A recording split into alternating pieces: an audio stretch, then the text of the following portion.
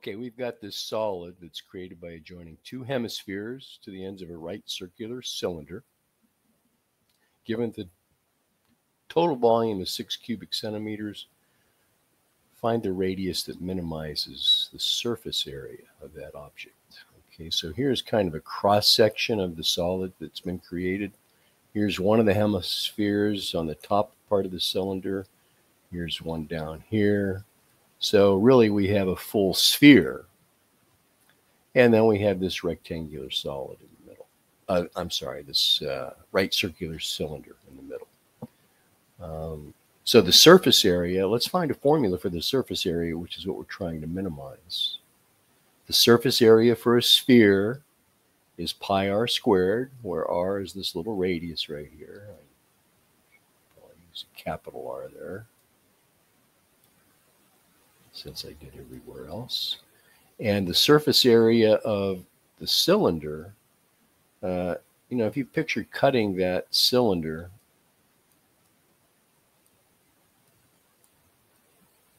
down this dotted line and then laying it flat, you've got a rectangle. So the rectangle has this dimension as 2r, or the diameter, and times the height. So that's where this 2RH came from. It's the surface area of the cylinder.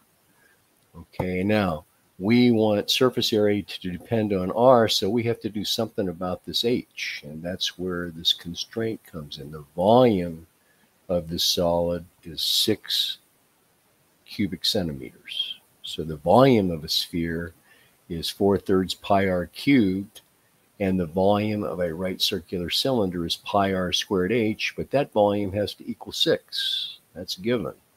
So we can solve for h in terms of r.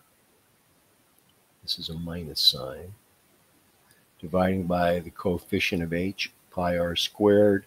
You can simplify this in several different ways. Let's just divide pi r squared into the 6 and pi r squared into this 4/3 pi r cubed.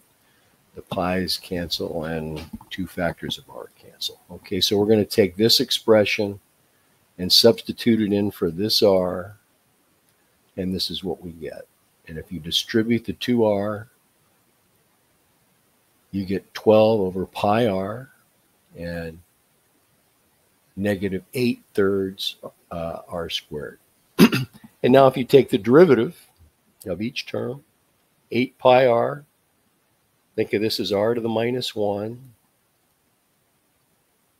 So you get minus 12 over pi, r to the minus 2. And here you get minus 16/3 r. And we want to set this equal to 0, solve for r. So here's the first derivative. Set it equal to 0. Probably the easiest way to solve for r is to clear this equation of fractions, so I chose to multiply by 3 pi r squared to clear the equation of fractions. That's what you get here. Take the 36 to the other side and factor out the r cubed.